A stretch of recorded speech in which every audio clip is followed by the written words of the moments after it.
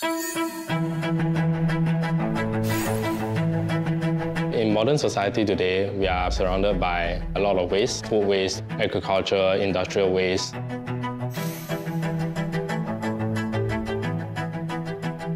Half of the world's population actually is living in a water-stressed area.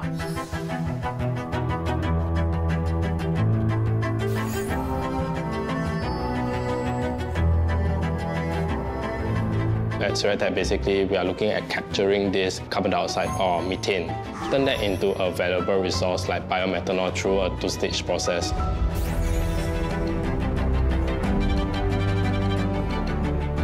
The ideal situation will be every drop of water will be not just used once. It will be reused again and again and again. Conventional wastewater treatments are very chemical intensive, energy intensive. So Hydrolib is bringing a whole new level of technologies, which is electrical treatment. You have electrodes inside the equipment and you apply the electricity and the wastewater passes through it. A lot of different contaminants can come out of it.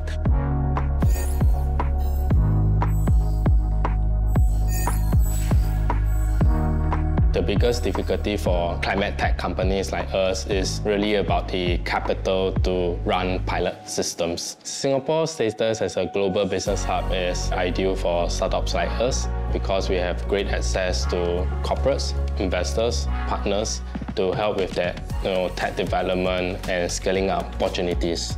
We needed to be surrounded by early adopters to be able to pilot this technology in the first years to see and make that product better. And that was one of the great advantages being in Singapore. I could not ask for a better place to start with.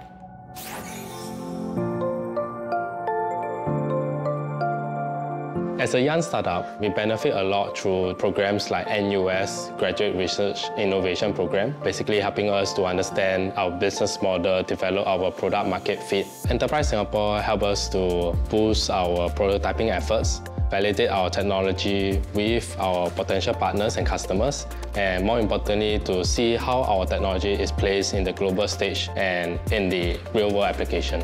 Singapore has provided testbeds for us in many of the specific applications, government fundings, both on the equity as well as the very laser-focused grants that we've been privileged to tap on.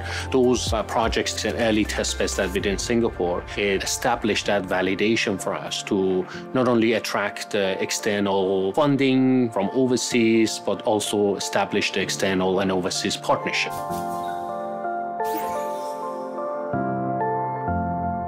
When biomethanol becomes cheaper and more abundant, it becomes an alternative to fossil fuel.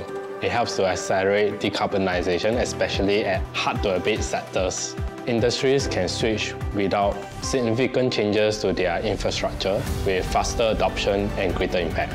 If you look at just a few of the industries that are so critical to the economies, if we help them to reuse the water and reuse that wastewater, and it's not just bringing an impact in terms of economic aspect, but also it does bring a lot of the climate and the carbon emission impact. And that has been a driving factor for us from day one when we founded the company all the way to every single day that we operate.